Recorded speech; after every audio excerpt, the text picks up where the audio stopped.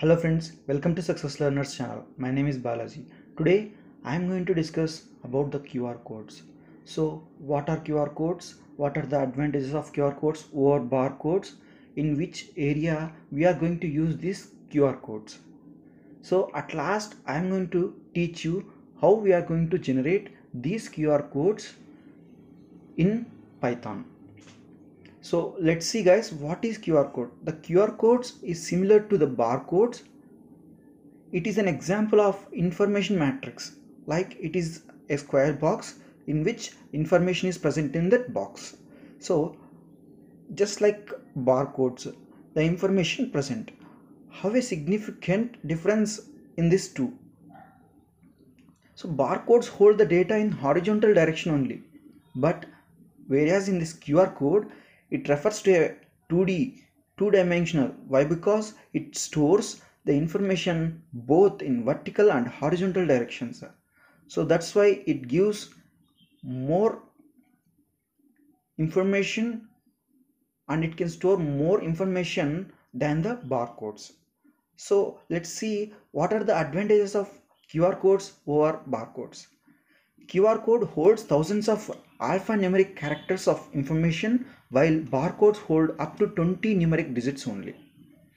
QR code encodes information both horizontally and vertically directions, as I said before, so it can fit more data into any smaller space also. And then coming to the area of application where we are going to use. Nowadays, generally we are using for mobile banking apps like PhonePe, Google Pay, Paytm, in like these types of apps are using these QR codes. So there are some other applications present for this QR codes like luggage taggings, QR codes in libraries, electronic gadget, etc. These are also using these QR codes. So that's it guys about this all QR code concept. So let's see how we are going to generate using Python. First of all, we have to open the command prompt here.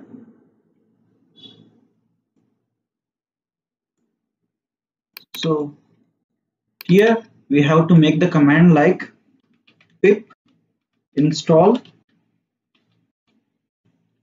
QR code. Let's run this one. It will take some time for installing the packages. Here it's installed.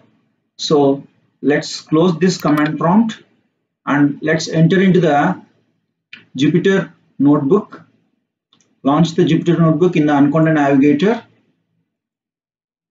So here the Jupyter notebook is open with Python 3. So here we have to import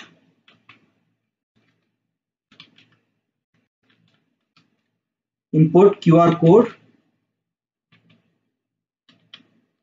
Let's run this one. Let's for the checking purpose, like this QR code package is installed successfully or not. See here, nothing error is showing, so it is successfully installed. So we have to make a variable called s. I am making a variable s, like I am going to store my name in this string Sai Balaji Peruru. So we are going to make the QR code for this string here. So we have to call another variable called QR. That's that QR equals to, we are going to call the QR code here. QR code has a function called make. So we are going to make the QR code here. So let's place the s here. We are going to make the QR code for s variable. So this string will be converted into the QR code. So let's run this one. So it is successfully installed or successfully run. So if you want to see the QR code of this, you have to call the variable here. Let's see the output here. If you see here, this is the QR code for the corresponding string like Sai Balaji Peruru. This is an information you can store any kind of information in this QR code. That's it guys. If you have any doubts regarding this QR codes, please let me know in this comment section. Thank you.